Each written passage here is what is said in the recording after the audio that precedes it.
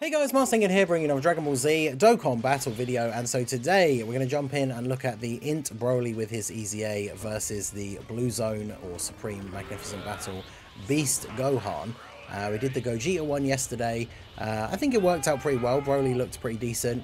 Obviously that event starts off with two phases where you fight against an enemy whose name includes Goku, which means he does get the opportunity to do some extra attacks, which of course we will not get in this particular setup. So we do need to be a little bit more lucky with the RNG and see how we get on. We do have... Is there any way I can do this so nothing moves at the top? Nope. So we can get 6 orbs. Well, I guess we just hope for the best here. So we'll do this, and we'll see what we can do with our Broly. Now, this is where Broly... I mean, at least we are fighting a movie hero and also Hybrid Saiyan, so either or doesn't really matter. So we're going to have 44% damage reduction, 44% crit chance, and we do get the extra attack that has a great chance to become a super. Remember, his base passive, he already has extra attack that has a high chance to become a super. And then the movie hero, Pure Saiyan or Hybrid Saiyan, gives him the great chance additional.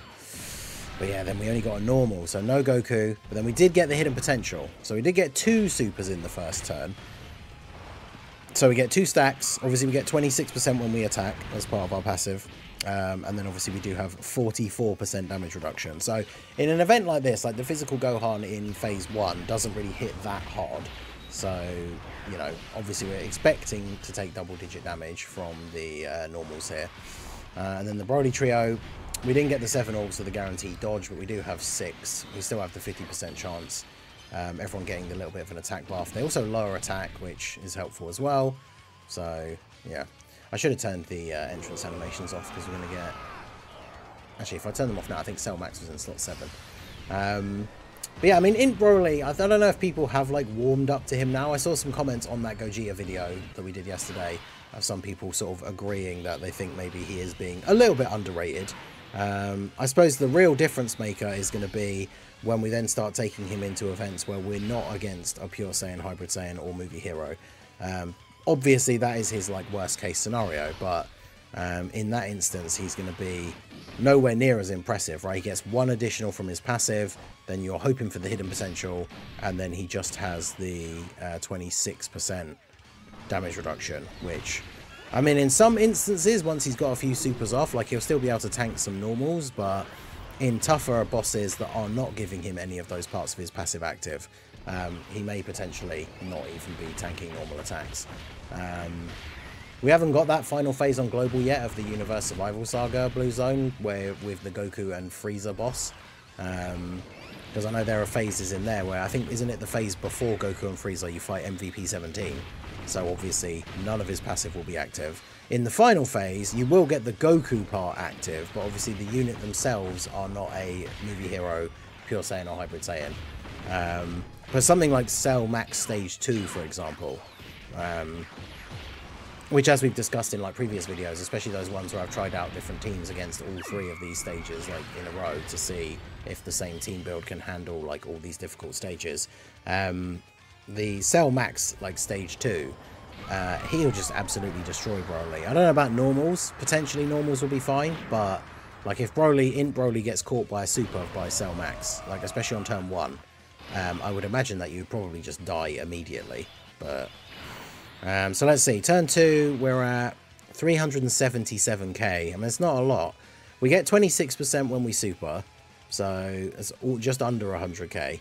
Then we get the buffs from his actual super attack effects as well. So, I mean, again, he'll still be tanking normals relatively well. But let's go ahead and transform you. And then we can grab those, get this for you. And then get the STR orbs for Cell Max. Get him off to a good start here. But yeah, let's see how we go. So he's going to super attack straight away. Okay. I mean, fortunately, Tech Broly, 76% damage reduction on this first turn after transforming. So he takes double-digit damage. And then, of course, Gohan nullifies the 18-key super, which is fine. Like, we still get our stack of our attack, so that's what we like to see. And then we get the additional here as well. No support on the rotation as well, remember. I really like, I think I said it in the previous video as well, but the 12 key super for Tech Broly has really grown on me. Like, I thought it looked a bit odd in the ×1 when they first showed it, but in ×2 I think it looks really good. So Int Broly up to 8.6, and then we kind of just have to hope that the passive comes in clutch. We're getting the crits, so there's the first attack that has the 50% chance. We've supered 4 times now as well, which means our active skill will be available. The great chance didn't convert, and then we didn't get the hidden potential. So this is kind of like one of the, I mean, it's not the worst case, because worst case is you just get 1 super, but 2 supers per turn, 2 turns in a row. I mean, this is the kind of stage where, or this is the kind of run where he just isn't going to look that impressive, right?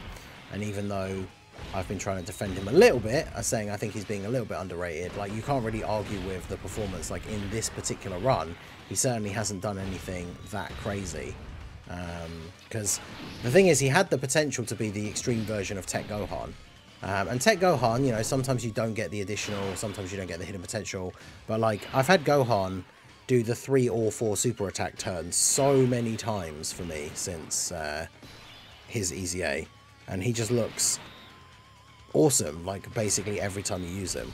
Which, unfortunately for these guys, we're not really seeing that now. So if we do that, I say these guys, I mean this guy in Broly. So we'll do this, get the little bit of extra support from the orbs. I did that on purpose that way, because I knew the 7 orbs would drop down for the Broly trio. Make sure they can get their dodge.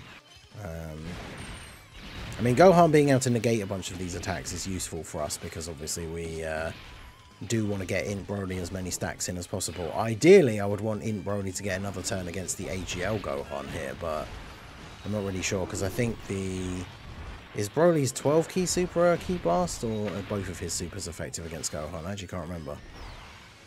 Yeah, no, they both are nice. Kid Buu is the one that has the nullifications against both the anniversary, like Broly and Gogeta. So the trio might kill him. The awkward part about that, of course, is that if we get onto the next turn, as we've said before, like, Broly is not a slot 1 unit in Broly. So when we get onto the next rotation, we could quite easily put Tech Broly in slot 1, but then of course he probably kills Gohan, and then Int Broly doesn't get any more stacks. Although the way this is going, nice.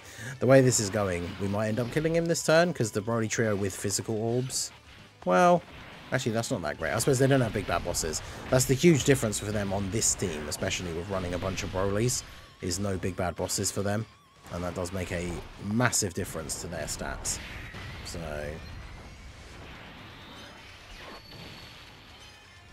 alright, so we're not going to kill. Okay. I mean, I could take the risk of putting Int Broly in slot 1, but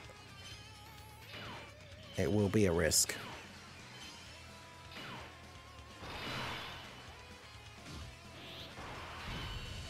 I mean, it's 1 attack. What are the chances?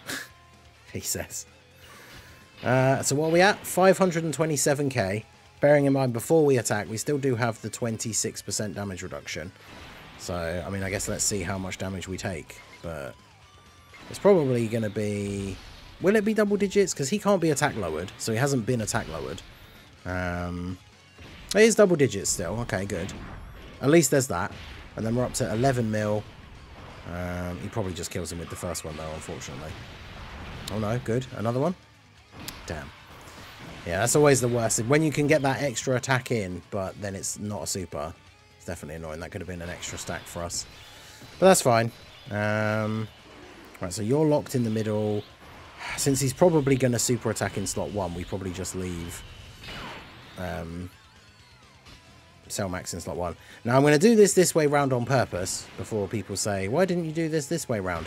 I'm going to use Cell Max's active skill first, because then he doesn't get the attack buff from Broly at the end, because I want Gohan to survive this turn, right? So I'm not going to use the active skill for Tech Broly either, but I want to see Int Broly on the next turn with the domain buff from AGL Broly. Whereas if I use the domain, if I use the transformation for AGL Broly first, then obviously Cell Max would have gotten the domain buff for his active skill and then done a lot of damage. I mean, the thing is, this rotation's actually pretty crazy. So he dodged. Oh my god. Yeah, I think we actually just one-turn Beast Gohan here. Because Cell Max, if he dodges a super, it still activates that part of his passive where he does an extra super attack if he gets supered. So I think, yeah, he's going to do loads of damage to Beast Gohan, and then the double Broly rotation is just going to kill him. So, I mean, INT Broly didn't really have to do a lot here. INT Broly didn't even get a turn against physical Beast Gohan. I think what we'll probably try and do then is probably jump back in and try and get at least, like, INT Broly to be on the turn where we get to Beast Gohan, because, I mean, this is just an absolute perfect example of this team working the way it should, right? And just absolutely destroying Gohan here.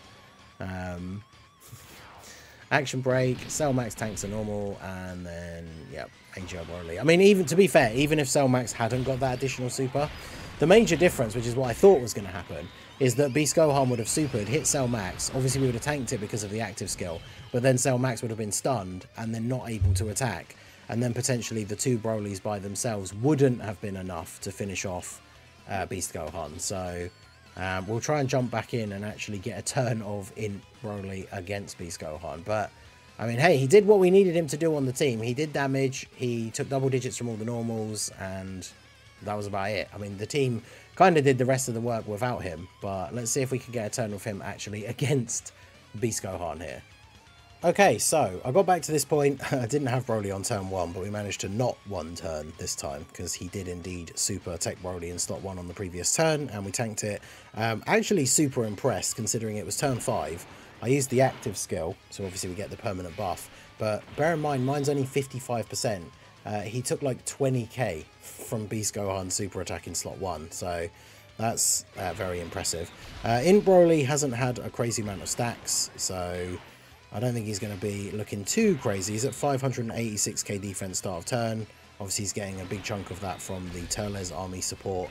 But hopefully, Beast will just super tech Broly again in slot 1, stun him, and then good. Because I was a little bit worried that tech Broly could just go crazy and obviously do too much damage to Beast Gohan here. So, yeah, double-digit damage because of the support from the Turles army as well. So, 18.5, definitely not as high as I have seen him, because obviously we've tried him out against the Goku. Like, we've gotten a lot luckier with additionals. At least we did get the second additional, the 70%, because we're flying a Hybrid Saiyan or Movie Hero. It is either or at this point. And then hidden potential, we do get, okay, it goes up to 20 million. I mean, these are the turns where, like, he can look okay. Like, we've got easy A, I feel like we've had easy A's.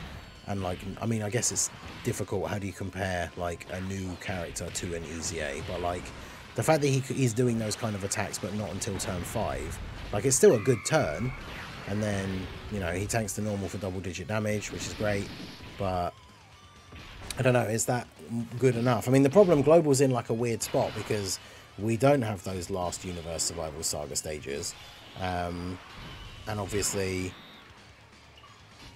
I'll just have to do this one now because I can't get the 7 orbs in slot 1. We don't have those last Universe Survival Saga stages, so like Beast Gohan, Blue Gogeta, and then Cell Max Phase 2 are still currently the hardest events in the game. But obviously JP has a few other different things which are a little bit more difficult now. That Goku and Frieza stage, there's the Peppy Gals event that has like the super hard hitting, is it Bulma or Launch, that does like 999 million. I don't know if that's the only thing that's difficult about that event though. I don't know if like the rest of the turns, like her normals, actually do a lot of damage or anything. But Global, until we get the final difficult content for this celebration, so like the movie edition Blue Zone, it'll be interesting to see how INT Broly actually fares. Because I mean, that will end with, of course, the characters will be a movie hero and potentially even be a Pure Saiyan, potentially even be a Goku, right? Like the final most difficult stage of the movie's Blue Zone for this celebration could be with you fighting the trio, like the new LR, and then the final phase is the solo, like Goku in the standby mode. And then obviously Broly would potentially be really, really good for that stage. So it's one of those things where we won't really know. But I mean, he definitely holds his own in the content that we have at the moment. The thing is going to be when we get like the next piece of difficult content, whatever that is, and the enemy isn't a Pure Saiyan, Hybrid Saiyan, or movie hero, and also isn't a Goku, right? And then he just has to make do with the bare minimum. So I don't know. So far, I still think he's been pretty good. Especially in this run, like he didn't really do anything super impressive, but I certainly wouldn't look at his performance in this run and say that he's bad. So, I don't know, let me know what you guys think down below in the comment section. So, that is going to be it for the video, guys. This has been the Master Ningen. Smash that like button, subscribe to the channel if you are new. Check out all the links down below, and I will see you all again soon. Have a good one.